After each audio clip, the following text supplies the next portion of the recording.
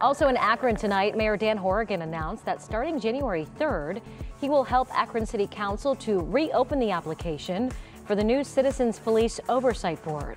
The passage of Issue 10 came on Election Day, nearly 4 months after Jayland Walker was shot and killed during an incident that involved 8 Akron police officers back on June 27th during an overnight chase. According to Mayor Horrigan, the original applicants will still be considered for board positions. We have details on how to apply if you're interested on our website, WKYC.com.